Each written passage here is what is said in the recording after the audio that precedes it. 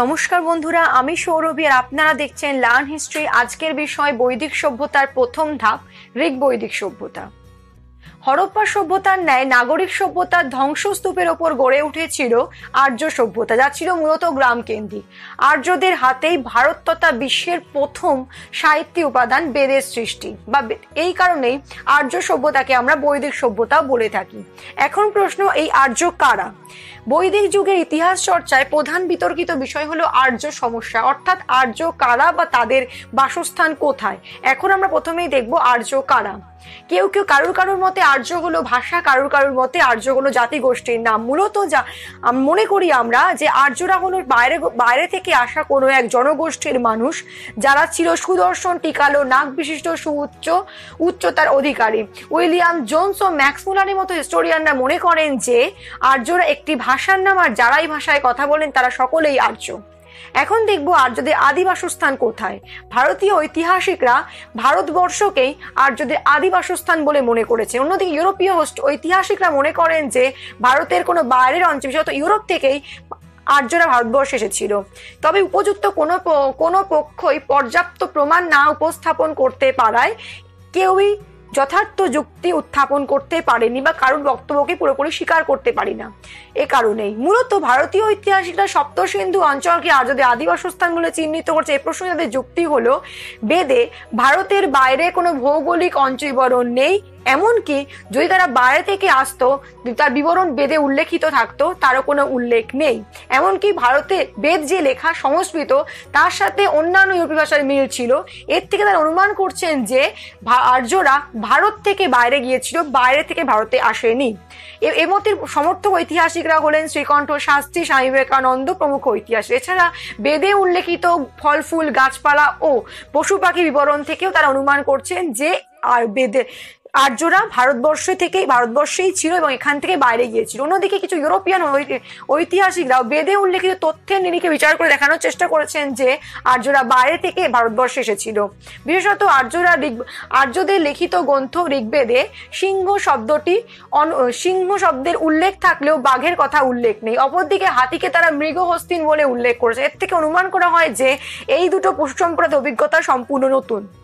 আর্যদের ভাষার সাথে অন্যান্য ইউরোপীয়, ল্যাটিন, জার্মানি, গ্রিক, পারসি ভাষার মিল থেকে তারা বলছেন যে ওই সমস্ত ভাষা থেকে আমাদের সংস্কৃত ভাষা এসেছে। সুতরাং আর্যরা বাইরে থেকে ভারতবর্ষে এসেছে।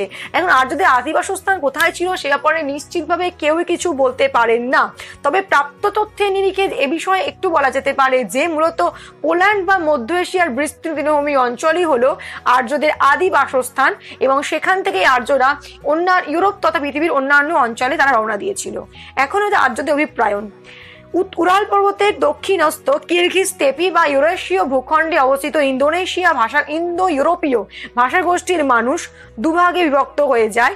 একটি দল এশিয়া মাইনর হয়ে ইউরোপ চলে যায়, আরেকটি দল চলে আসে ইরানে, এবং সেখানে তারা কিছুদিন স্থায়ী বসবাস করে। এবং সেখান থেকে কিছু ইন্দো ইরানীয় গোষ্ঠীর একটি অংশ ভারতবর্ষে চলে আসে এবং তারাই ভারতীয় আর্য নামে পরিচিত হন, এবং তাদেরই সৃষ্টি হলো বেদ, এবং তারা বসবাস করতে শুরু করে সপ্ত সিন্ধু অঞ্চলে। এবার আর্যদের সৃষ্ট ঐতিহাসিক সাহিত্যগ্রন্থ বেদের সম্পর্কিত আলোচনা আসা যাক। বেদকে সাধারণত আমরা চারটি ভাগে ভাগ করি: সংহিতা, ব্রাহ্মণ, আরণ্যক আর উপনিষদ আর বেদাঙ্গ।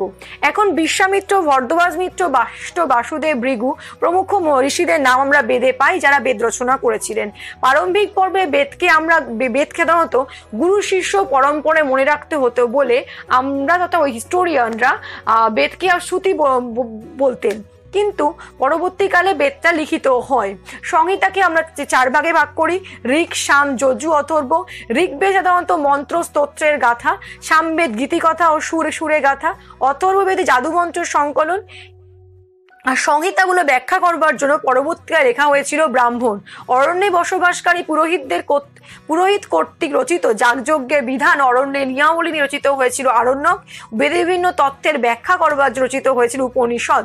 এখন বৈদিক সাহিত্যের ঠিকমতো উচ্চারণ কিংবা তার ছন্দ, আসল অর্থ বোঝাবার জন্য সেটা রচিত হয়েছিল বেদাঙ্গ। গ্রহ নক্ষত্রের অবস্থান তত্ত্ব বা জ্যামিতির ধারণাও বেদাঙ্গ থেকেই পেয়ে থাকি। এখন উপনিষদের মধ্যে উল্লেখযোগ্য ছিল ঐতেরেয়, ছান্দোগ্য, বৃহদারণ্যক, কৌশিতক, ঈশার্কেন। আরণ্যকের মধ্যে বৃহদারণ্যক, আর ব্রাহ্মণের মধ্যে ছিল ঐতেরেয়, কৌশিতকী, শতপথ আর তৈতেরীয়।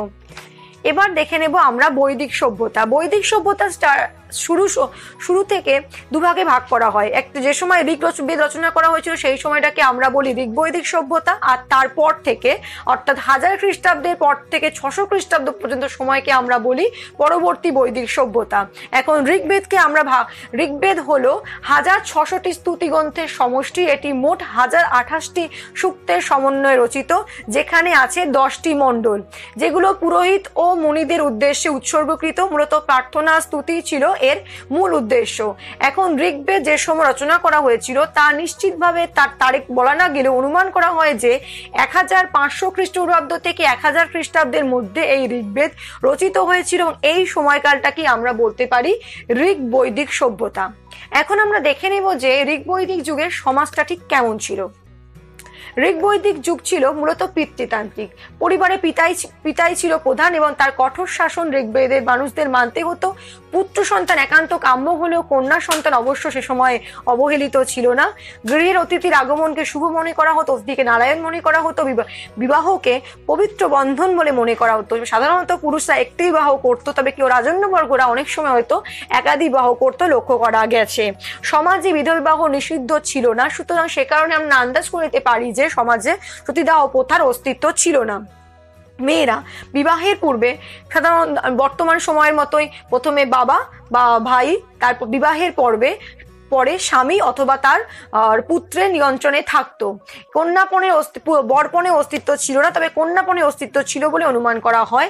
মেয়েরা একই সঙ্গে ধর্মপালন, গৃহের কাজ, বিদ্যাচর্চার কাজও করত।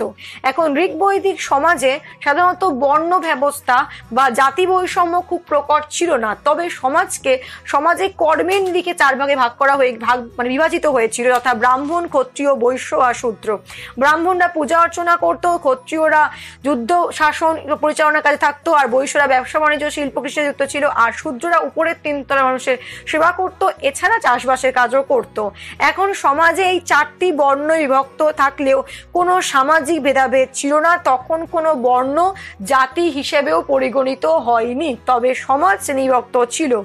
একটা ছিল ধনী শ্রেণী আর একটা ছিল দরিদ্র শ্রেণী। বণিকরা ছিল সম্ভ্রান্ত, তাদের সম্পত্তি বারবারই চোর কর্তৃক হরণ করবার প্রমাণ আমরা ঋগ বৈদিক যুগে পাওয়া যায়, উল্লেখিত আছে। পুরাতনরা দুধ, মাখন, গম, যবের ময়দা, তরি তরকারি, ফল মূল, গরু ছাগল ও ভেড়ার মাংস খেত। দুধ আর সোমরস ছিল প্রধান প্রিয় পানীয়। সুতি ও পশমের পোশাক তারা পরতো। তবে নারী পুরুষ উভয়ের পোশাকের 2টো ভাগ ছিল, একটা হচ্ছে বাস আর একটা অধিবাস, এবং ভেতরে অন্তর্ভাস স্বরূপ নিবি বলে একটা পোশাক তারা পরিধান করত। নারী পুরুষ উভয়ই অলংকার ব্যবহার করত, তবে এই সময় সোনার অলংকার, ভারী পাথরের অলংকার তারা ব্যবহার করত।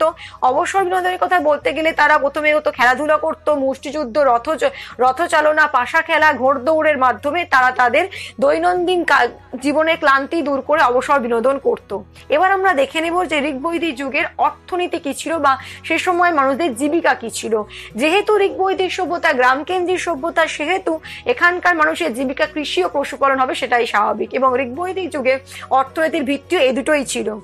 এখন তবে বাণিজ্যটা একেবারে অবহেলিত নয়, তবে গ্রামের জমির মালিকানা সম্পর্কে বলা যায় যে গ্রামের জমি কোনো ব্যক্তিগত মালিকানার অস্তিত্ব ছিল না। জমিতে মূলত গ্রাম কেন্দ্রিক যৌথ মালিকানার অস্তিত্ব ছিল, এবং সবাই মিলে যৌথভাবে চাষবাস করত, ফসল কাটত, বীজ রোপণ করত, দলবদ্ধভাবে কাঠের নাঙল বা লোহার নাঙল ব্যবহার করে জমি কর্ষণ করত। মতান্তরে ধান আর গমও চাষ করত। দাত্র বা কাস্তে জাতীয় লোহার জিনিস দিয়ে তারা ফসল কাটার পর ঝাড়াই মারাই করে গোলায় তুলতো। তারপর গরু, ছাগল, বলদ, ষাঁড় ইত্যাদি ছিল তাদের গবাদি পশু। দুধ ছিল প্রধান খাদ্য। গবাদি পশুকে তারা একই সঙ্গে সামরিক কাজে, অন্যদিকে যোগাযোগ ব্যবস্থার কাজেও ব্যবহার করত। বাণিজ্য হলেও সেই বাণিজ্য অভ্যন্তরীণ বাণিজ্য ছিল, সমুদ্র বাণিজ্য হতো কিনা তাই সে বিষয়ে নিশ্চিত কিছু জানা যায় না। কৃষি, বাণিজ্য, পশুপালন ছাড়াও এ সময়ের মানুষ শিল্পে উন্নত ছিল। মূলত মৃৎশিল্প এই সময় প্রচন্ড উন্নত ছিল। এখানে ধূসর রঙের মৃৎপাত্র তৈরি করত। পাশাপাশি অলংকার শিল্প, চর্মশিল্প, মেয়েরা সেলাই, মাদুর তৈরি, বস্ত্র বয়ন, পুরুষরা নাপিত, ছুতো, মদ বিক্রেতা হিসেবে জীবিকা নির্বাহ করত বলে জানা যায়। এবার দেখব ঋগ্বৈদিক যুগে রাজনৈতিক জীবন। ঋগ্বৈদিক যুগে রাজতান্ত্রিক শাসন ব্যবস্থা প্রচলিত ছিল, রাজার একচ্ছত্র কর্তৃত্ব ছিল। কারণ ঋগ্বৈদিক যুগে ঋগ্বেদে সাধারণত বিশ্বভুবনস্য রাজা বা সম্রাট শব্দটার উল্লেখ থেকে অনুমান করে যাওয়া যায় যে রাজার একটা কর্তৃত্ব ছিল ঋগ্বৈদিক সমাজে, এবং সেই কর্তৃত্বের ওপর কোনো প্রশ্নচিহ্ন ছিল না। তবে রাজপদ লাভ ছিল বংশানুক্রমিক, তবে রাজাকে ক্ষমতায় টিকে থাকবার জন্য জনসমর্থনের উপর নির্ভর করতেই হতো। রাজা প্রজাকে রক্ষা করতো বহিঃশত্রুর হাত থেকে এবং বিপদ আপদের সুরক্ষা দিত। অন্যদিকে প্রজা তার এই রাজার এই ধরনের কাজের পরিণামস্বরূপ তাকে এক ধরনের কর দান করতো, সেই করটার নাম ছিল বলি। তবে এই করটা যে বাধ্যতামূলক ছিল কিনা সে বিষয়ে নিশ্চিত কিছু জানা যায় না। সে সময় যুদ্ধ একটা অনিবার্য ছিল, কারণ ঋগ্বেদে 10 রাজার যুদ্ধের কথা আমরা জানতে পারি। মনে করা হয় যে এই যুদ্ধ ছিল মূলত আর্যদের সাথে অনার্যদের যুদ্ধ, এবং এই যুদ্ধে আর্যদের জয় নিশ্চিত হয়, কারণ তীর, ধনুক, বর্ষা, বল্লভ, কুঠা, তরবারি মতো শক্তিশালী উন্নত মানের যুদ্ধ হাতিয়ার ঋগ্বৈদিক আর্যদের ছিল। অশ্বারোহী শব্দটির উল্লেখ ঋগ্বেদে থাকলেও যুদ্ধে অশ্বারোহী সৈন্য ব্যবহার হতো কিনা সে বিষয়ে নিশ্চিত কিছু জানা যায় না বা বলা যায় না। এবার দেখে নেব প্রশাসনিক একক। সর্বনিম্ন প্রশাসনিক একক হলো পিতৃশাসিত পরিবার বা কুল, এবং তার প্রধান হলো কুলপতি। এরপর ছিল গ্রাম, গ্রামে শাসন করতে বলা হতো গ্রামণী, কয়েকটি গ্রাম নিয়ে গুরুত্ব 20 শাসন করতে বলা হতো বিশ্বপতি। তবে সর্বোচ্চ প্রশাসনিক একক ছিল গোপ, যার অধিকর্তা ছিল যার অধিকর্তা ছিল গোপ, এবং এই গোপের পদে সাধারণত রাজা নিজেই যুক্ত থাকতেন।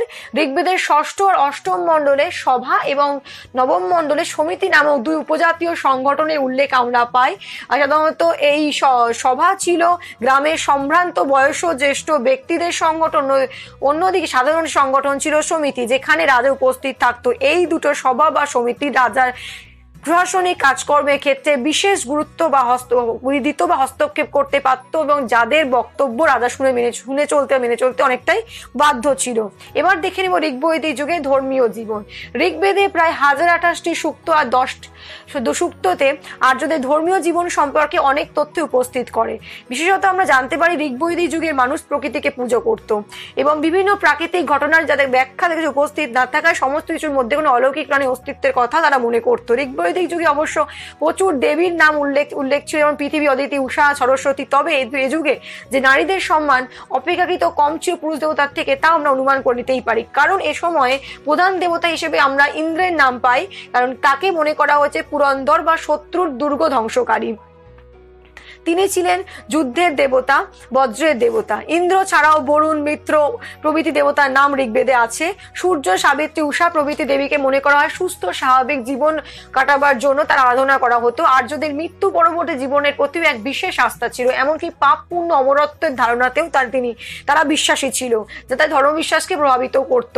পারিবারিক সুস্থতা, ব্যবসায়িক সমৃদ্ধি, জীবিকা সংস্থান, অমরত্ব লাভ ও পাপস্খলন প্রভৃতি বিষয়ের দিকে লক্ষ্য রেখে ঋগ্বৈদিক যুগে আর্যরা যজ্ঞানুষ্ঠান করত। এই যজ্ঞগুলো করত পুরোহিতরা, কারণ তারা মনে করত যে পুরোহিতরা সরাসরি ভগবানের সাথে সংযোগ স্থাপন করতে পারেন, এবং তাই পুরোহিতের মাধ্যমে তারা কাঙ্ক্ষিত বিষয়বস্তুকে ভগবানকে জানানোর জন্য চেষ্টা করত। শেষ হলো ঋগ্বৈদিক যুগ সম্পর্কিত আলোচনা। পরবর্তী ভিডিওতে উপস্থাপন করব পরবর্তী বৈদিক যুগের সভ্যতা সম্পর্কিত বিষয়। Thanks for watching. সঙ্গে থাকুন, সুস্থ থাকুন আর দেখতে থাকুন লার্ন হিস্ট্রি।